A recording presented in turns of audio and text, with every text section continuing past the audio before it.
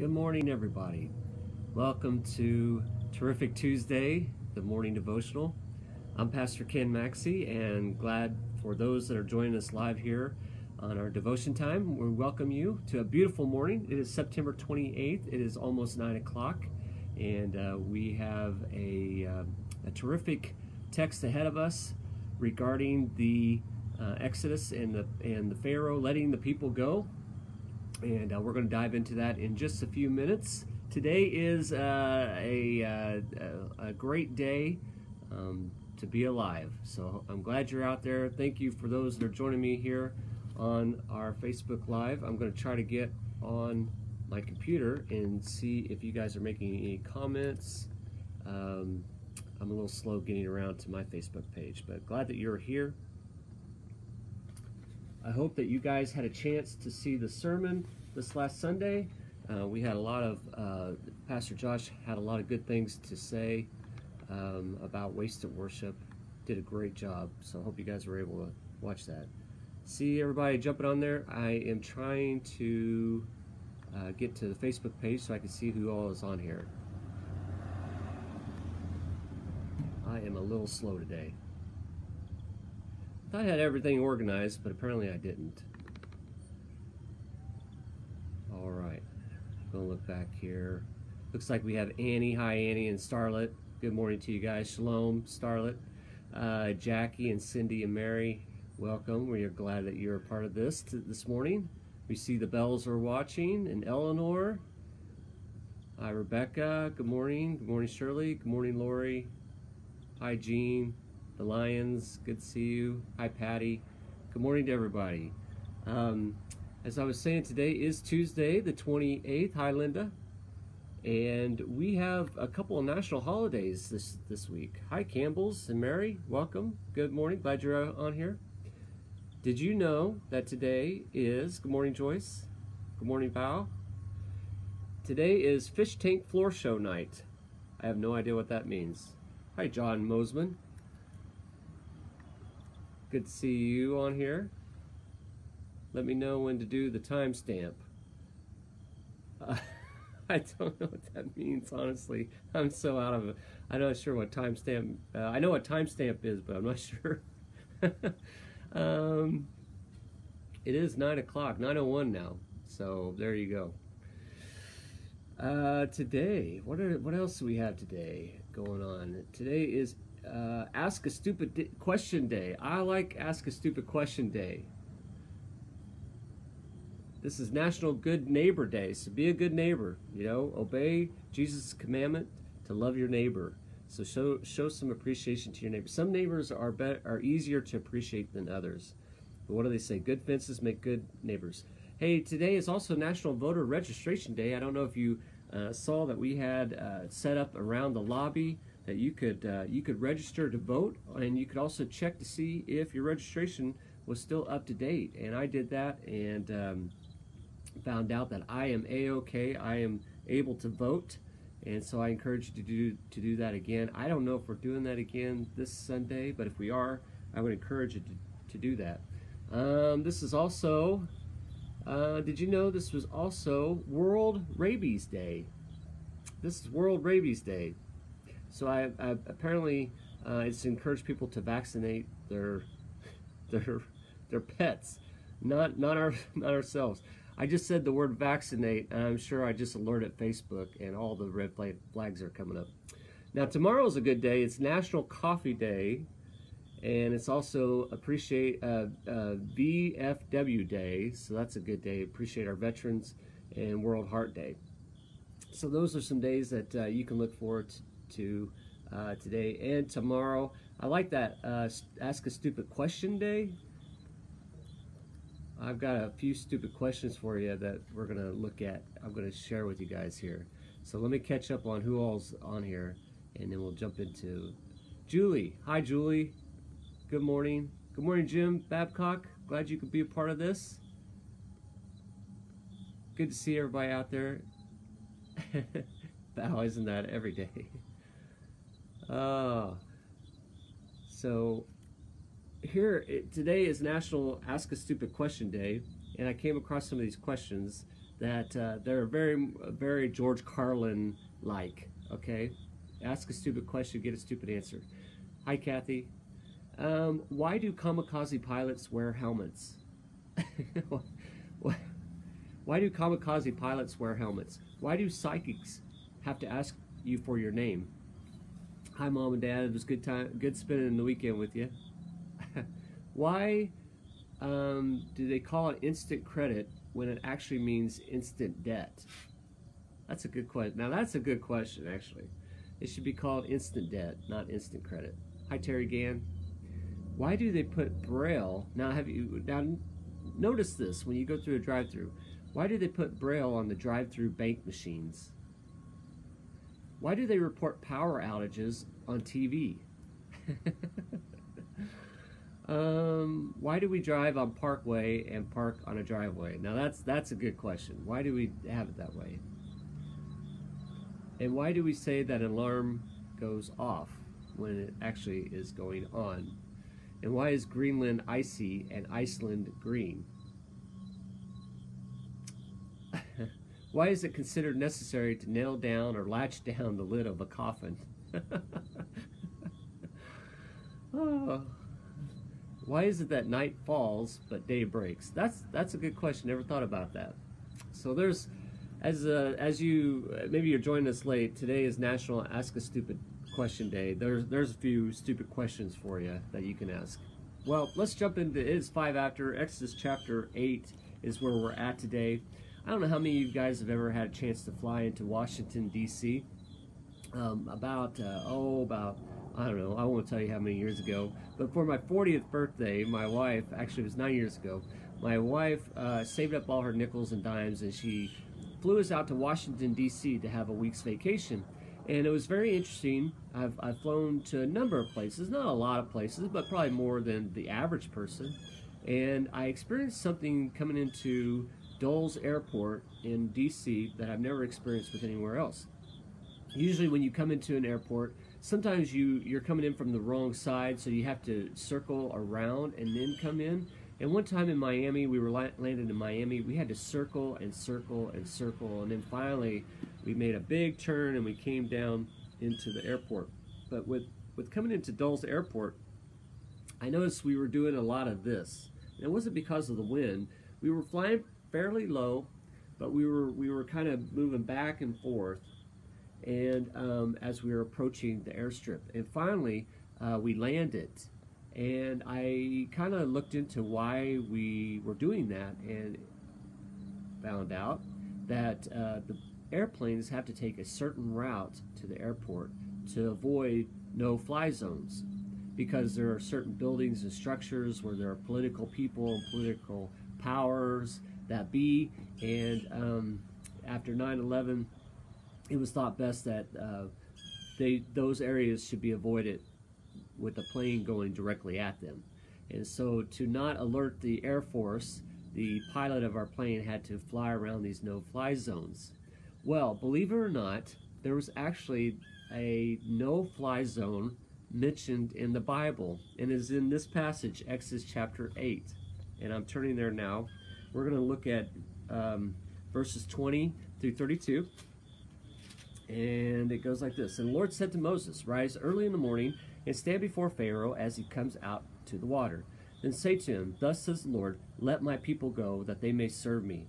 Or else, if you will not let my people go, behold, I will send a swarm of flies on you and your servants, on your people, and into your house. The house of the Egyptians shall be full of swarms of flies, and also the ground on which they stand. And in that day I will set apart the land of Goshen, in which my people dwell, that no swarm of flies, a no-fly zone, shall be there, in order that you may know that I am the Lord in the midst of the land.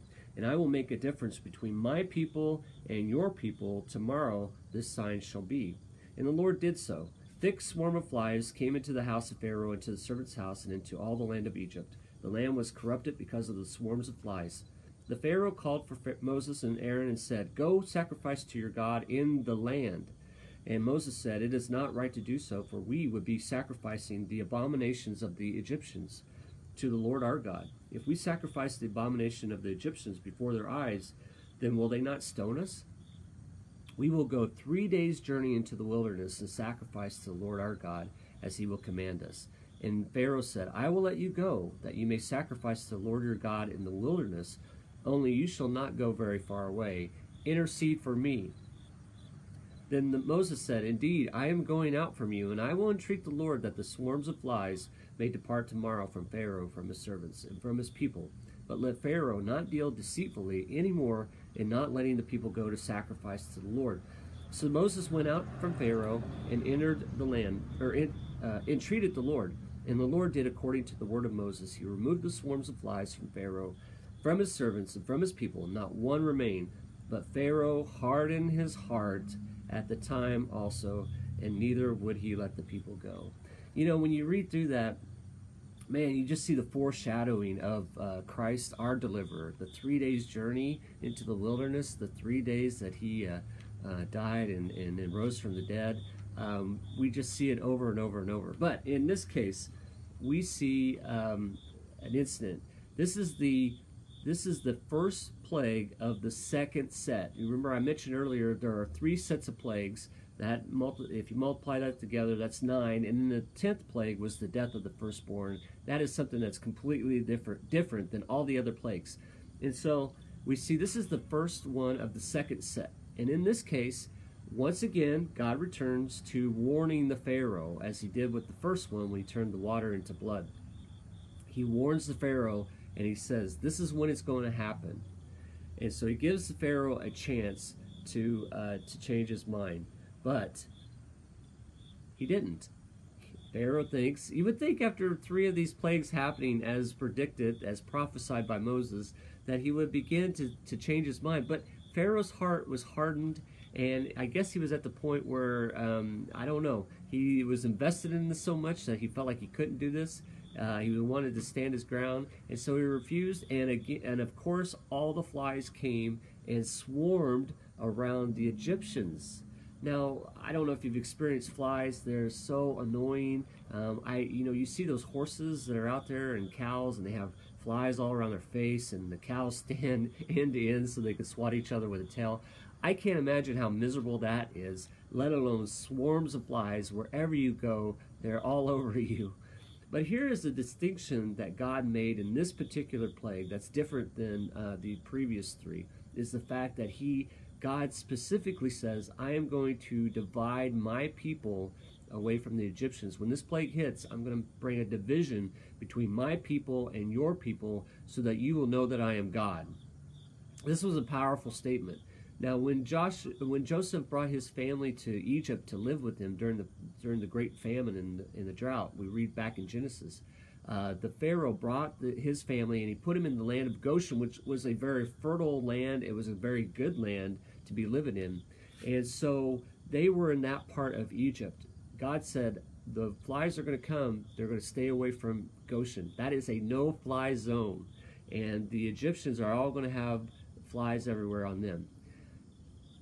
What's interesting is that some scholars have said that they think that the flies were especially sacred to the Egyptian because it represented the god Uatchit, U-A-T-C-H-I-T. And so the plague was God's way of dishonoring another one of these false gods of Egypt. It's amazing what God does. He is just methodically working his way through all the different false gods that the Egyptians had and telling them, I am more powerful than they. And in a very real sense, this is reflective of the world today, you know. God still loves the Israel nation and the people of Israel, the Jews.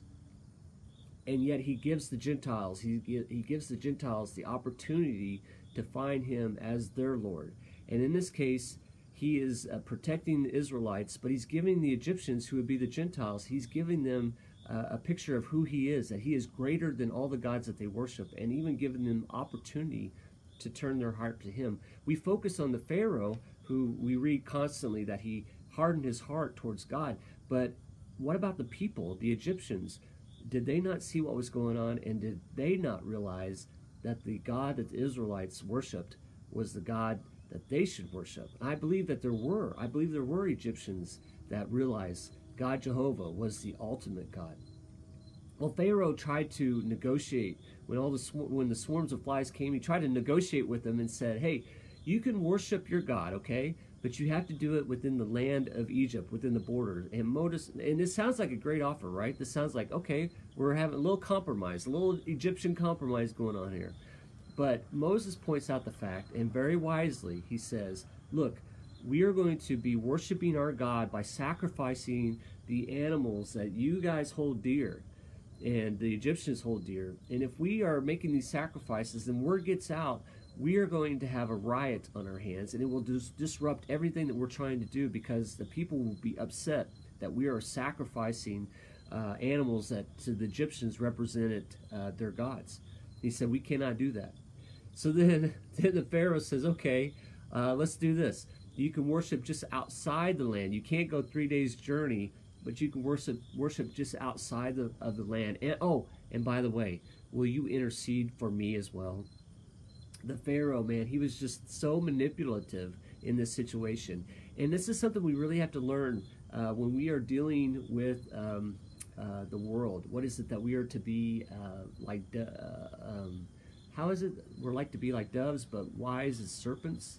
And we have to be aware that the world so often tries to undermine what we are trying to do for the Lord by causing us to compromise what he has called us to do. He called the Israelites to go out in a 3 days journey for a reason. And the Pharaoh, he was trying to manipulate that and trying to work a deal and tried to shortchange what the Israelites were trying to do.